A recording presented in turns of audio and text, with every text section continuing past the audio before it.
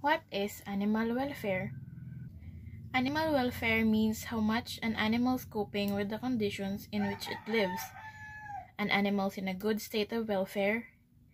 It is healthy, comfortable, well-nourished, safe, able to express innate behavior, and if not suffering from unpleasant states such as pain, fear, and distress. In the simplest form, animal welfare refers to the relationships people have with animals and the duty they have to assure that the animals under their care are treated humanely and responsibly. Why is animal welfare important? Animal welfare is important because there are so many animals around the world suffering from being used for entertainment, food, medicine, fashion, scientific advancement, and as exotic pets. Every animal deserves to have a good life, for they enjoy the benefits of the 5 domains. The 5 freedoms of animal welfare, or the 5 domains.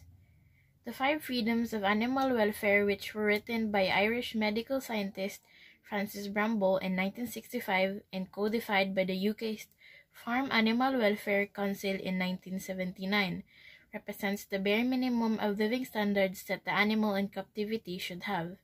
Number 1. Freedom from thirst and hunger. Number 2. Freedom from discomfort by providing adequate shelter.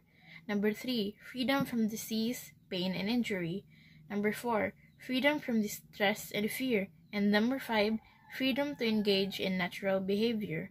That's it. Thank you for listening.